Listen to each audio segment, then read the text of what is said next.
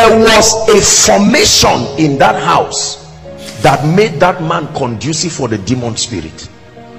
And when the demon goes back and sees the house swept and kept, but still within that spiritual formation, the demon says, it is still my house. Please listen carefully. Now, when you study occultism, don't study it, but when you understand anything about occultism, many of you who have seen people who were in the occult will tell you, when they are leaving their body, they have to return in the same position. Is that true? If they lay down on top and left and you turn them, they will be roaming around the room and never be able to enter again. It's a law, because that formation is the mold that authorizes them to leave. They must return back. That's why they invoke those things alone, so that there is no man to be able to turn them. There are people who have died not because it was their time. They were turned as a sign of judgment, and they roamed around. There is a number of hours allocated where the spirit of man can dissociate from his body. If it does not return, it cannot return again.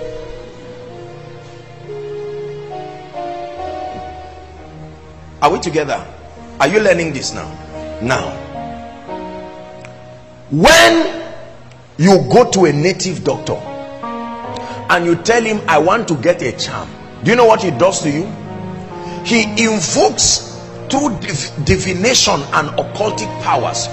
He concocts a charm. Now that charm looks like nonsense to you in the physical, but that charm you see is a house he's building. Based on the solution you want to be provided, the spirit that is coming to assist you will give his requirement on the kind of house that should be built. So he will say, use the head of a goat, open it and put water, or put whatever. You will hold rubbish in your hand. That spirit you see was somewhere. The spirit cannot leave until they reproduce his current habitat, so that when he comes and dwells in that charm, it will be the same thing as his house. Are you getting what I'm saying? A spirit cannot dwell in a region whose formation is not the same as where it was living.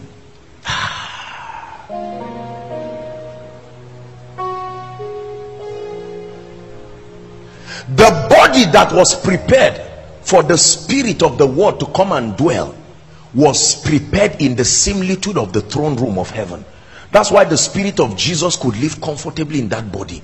When the Holy Spirit came into Jesus, it was the same thing as him being in heaven, because the formation of that body was conducive for his habitation. Are you getting what I'm saying now? So if you drop the charm in the house, that charm can call the demon spirit that will cause whatever destruction to come, and he will use that charm, as small as it is, like his house. So the demon does not know the difference of being in your house or being where it left, because you have created a physical similitude. Are we together now? That demon spirit remains there until there is a change in formation. Now watch this. Your mentality, what you call your mindset is not just a gate, it's not just a door, it's a house in the realm of the spirit. Your perception creates a formation in the realm of the spirit. That formation can attract the spirit of God. That formation can attract demon spirits. Are we together? Now every man, are we understanding? Are we following this morning? Now, spirits do not come and find expression in people and become strongholds and possess people just like that. There is something called the law of consistency. You attract spirits by keeping a formation in that position for a long time. Let me give you an instance. If I steal this brother's biro, it's not necessarily a demon that made it steal. I have my human will. Are we together? The moment I keep stealing that biro, my mindset is creating a habitation for the spirit of theft. The spirit of theft finds out that something on earth is attracting it, and when it comes, my consistency keeps attracting it. One day this guy will go to steal and know something entered him. From that day he can't stop again. Now he is no longer a thief. There is the spirit in him. You no longer can advise him to stop stealing. Even if the biro is missing, the spirit will tell him where it is, and he will find it and pick it. Are we together? Are you getting how this thing works? So if I go and sleep with a lady day one, it's not necessarily the spirit of lust. You just allowed your flesh to take over you. But when you do it the second time, the spirit of lust, wherever it is, there is that gravitational pull, because that act of consistency is creating a portal, a doorway. There is a formation, and that spirit starts being drawn to the environment where consistency is. One day you will find out that that spirit has entered you, and whether you are married or not, you can't stop again. Now, the first time you go to pray, you may not have the spirit of prayer and supplication. You just go and you are just praying, and then you do it day 2, day 3, and a dimension of the Holy Spirit starts being pulled. There is a formation created for that dimension of him, and the Spirit of God starts searching for the environment where that consistent action is. And one day you go to pray as usual, one hour, and it turns to 5 hours. That day the spirit of prayer and supplication entered you. You can't stop again. You see that? The realm of the spirit responds. It hardly initiates. Men initiate.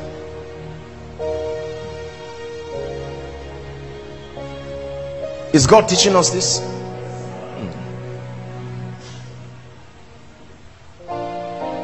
So your mindset and your understanding, let me tell you, by the time the average person gets to 10 years in Nigeria, our consistency in mediocrity and wrong thinking have been consistent enough to attract demons. At age 10, anybody in Nigeria has qualified for a demon spirit coming to partner with his mindset, because you have been too consistent. And that's why we grow with that wrong conditioning, that conditioning that limits us. Are we together now? Now the danger of that is that it has become a stronghold, no longer a mindset. What is a stronghold? A stronghold is a mindset that has been fortified by the presence of demon spirits to ensure that the victim continues thinking in that paradigm. It is that state that makes the word of God of none effect. Are we together now? Yes. When a mindset becomes a stronghold, then a spirit has come. A poverty mindset can become a poverty stronghold. Now you can give that person 10,000 naira. When he holds it, that spirit must make him waste it. It has nothing to do with being a good or bad person. He must waste it. There is an understanding that a man has, and it becomes a stronghold. Even if he marries the greatest angel in the world, he must beat her and humiliate her. Ask the man, why are you doing it? He says, I don't know. We are not only victims of our mindsets. Our mindsets have been enforced by the presence of demon spirits. Our mindsets have become houses. Now listen, you can be born again. That thing will not go just by default. Don't ever allow anybody deceive you. That's not demon possession. They are still comfortable latching upon your soul realm, because your mindset creates a habitation for them. If that deliverance does not happen, forget about your possession. That's why the Bible says upon Mount Zion 2 things happen. Number 1, deliverance. Deliverance is not just casting a devil and coughing out. No, deliverance is a system where the word of God is systematically used to disengage those demons first from that gateway. Then the second dimension of deliverance is a reconfiguration, so that they no longer it no longer can be a habitation conducive for them. One of the greatest mistakes as people try to cast out demons from people is they do not know that the demon can only lie down there because the house was formed in a particular pattern. So if the demon leaves and the house is not reconfigured, recalibrated, that demon must return. Not will return, must return. This is the teachings of Jesus himself. And he says he will return in such a way that he will gather 7 others greater and worse than himself. I have watched people and I have seen that they are victims of not just wrong thinkings. Some of our lovely parents who love us so much, you look at them and you know that there are spirits sitting on their mindset. Some of our government officials, you know that there are spirits that keep them thinking that way. When a mindset has become a stronghold, any physical resource that comes is useless. The mindset has been captured. Remember our teaching yesterday. You don't hold things with your hands, you hold them with your mind. You don't lose things by them leaving your hand, you lose things by them leaving your mind. Anything that left your hand and was still in your mind is coming back. It only went strolling. It must come back. You have captured my heart, consumed my heart with your love.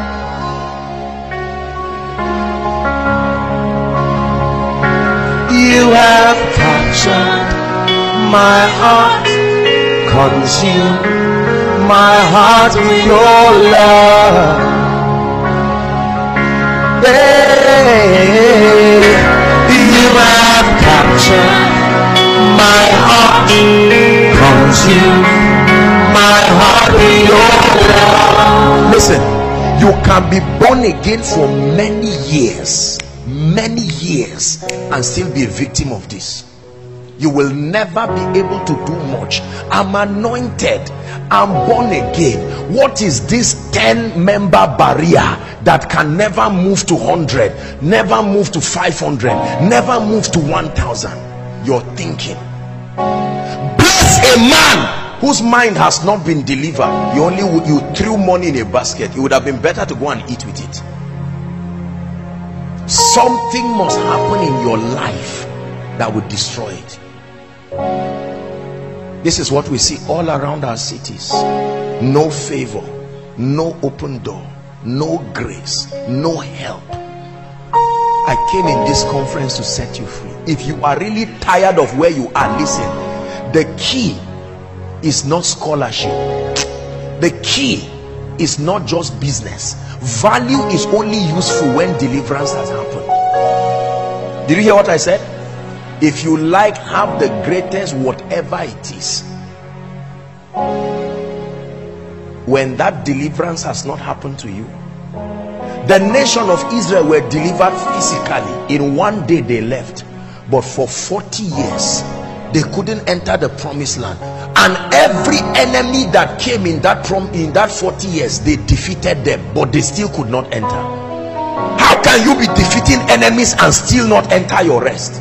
It is possible that your life can be a life of fight forever and you will never rest, because it takes understanding to enter the 7th day.